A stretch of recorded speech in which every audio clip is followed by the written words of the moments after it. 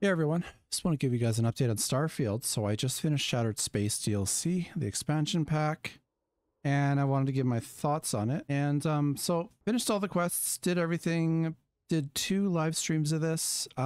I think it's better than the main game, meaning there's more stuff to do. But there's lots of little locations all around here. Just on this planet though, that's the only place it's on the expansion planet. Even though there's like 49 other planets around, it's not quite so densely populated. But the problem is the locations are, it's good that they're populated, but they're just repeat generated areas with nothing interesting in there. You know, whereas in main Starfield, you get one decent little pirate raid every now and then that might turn into something different. This is not the case on this expansion. It's just like a whole bunch of lootable areas that don't really have anything of consequence. That's kind of a disappointment, but I am glad that they added more to the game, and the graphics are very beautiful in this expansion. I was very pleased. Not a lot of guns got added though. That's kind of a letdown. Not a lot of outfits, just a few. But it does look pretty, but the performance is not really great. Although that being said, I did have a good time with it. I had fun on stream with some viewers and had a decent time, and some people have been thinking about getting the game on sale because of this. And I would say if you can get it really cheap in about a year for like the gold edition or whatever they're going to call it, yeah.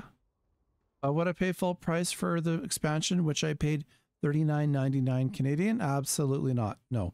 It's like 5-6 hours of content maybe, because you get bored of the locations pretty quickly. So yeah, that's pretty much it. The dialogue is exactly the same. Still boring, still very bland, very snore-worthy, newsworthy. Not a lot of interest. The story still sucks. You know, Bethesda should focus on what they're good on, which would be exploration, sort of the world around you, getting to know the world around you and all that.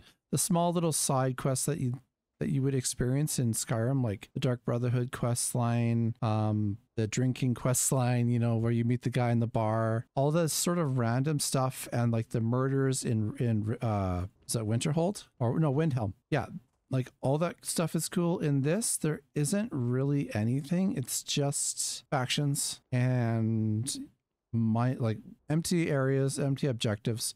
But back to the expansion, if they had done this for all the planets, like added a whole bunch of stuff to do, it would have been cool. I just wish they would have had more time to cook with this. The performance doesn't feel great. The writing is not good. Bethesda should not try their hand at writing or characters because they're really bad at it. Like I was falling asleep while people were talking and droning on. Like I was actually nodding off on stream. Like I actually woke myself awake once. I think there was like a good minute where nobody was talking, and that's not good in a game, you know, where you're falling asleep to them talking. Because I've played games like Dragon Age, yeah, all sorts of other kind of games with like lots of talking, and this has never been a problem. It's just in this game, the NPCs, there's too much useless banter. I'm telling you about, you know, like useless details that don't have anything to do with what you're working on. And it's just incredibly boring and bland, and it's just not necessary really. Like I like the idea of the Great Serpent and everything, and then in theory of the story, but practice, it's just not great. I don't know who okayed the expansion because it's pretty buggy. I also don't know who told them that we wanted like, you know, 1,000,000 lines of dialogue for each character. Like I would really love to find that out, because it's just, it feels like it's too much. You know, like someone will start talking, like, you know, I'm gonna go walk to the other room. I'll walk upstairs, grab a glass of water, and they'll still be talking. You know, it's like, okay, well, if players, I'm probably not alone, hopefully not.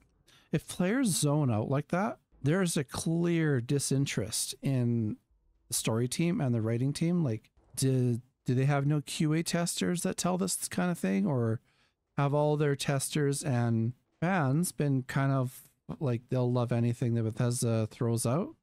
Like I love Bethesda, Skyrim and Fallout 4 are one of my favorite games. I play Fallout 4 all the time. Like I've got 3K hours in that game, even for its faults. The dialogue is not bad. Like it's not bad as in it's gonna put me to sleep and it's pointless. I just don't know. I don't know how to feel. Like maybe give it more time and let it cook, and you know, maybe with some patches and mods, things will get better.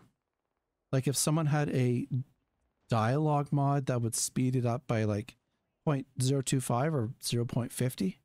It might help, but we shouldn't have to get a mod to make the game less tedious and to move the conversations along to the point where now I just skip everything. Like I just skip. I don't even care what they're saying anymore. I just want them to be done with it.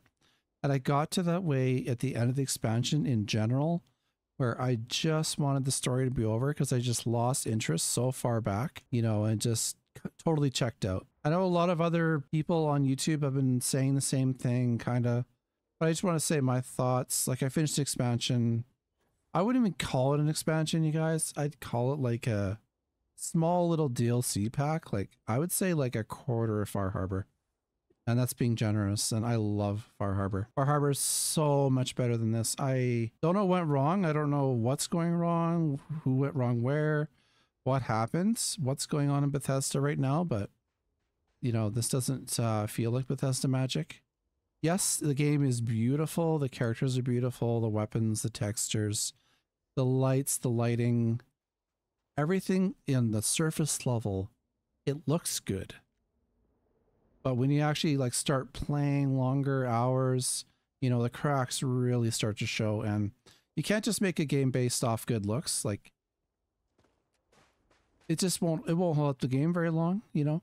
So I do understand those scores of 58 that that the expansion's been getting. And yeah, I'm kind of sad to hear that. If this game didn't have mods, honestly guys, like I would have checked out probably the first 2 hours. But because I have so many gun mods and so many armor mods, character mods, you know, sleuty mods to make your character look, I don't know, more aesthetic to look at, I guess.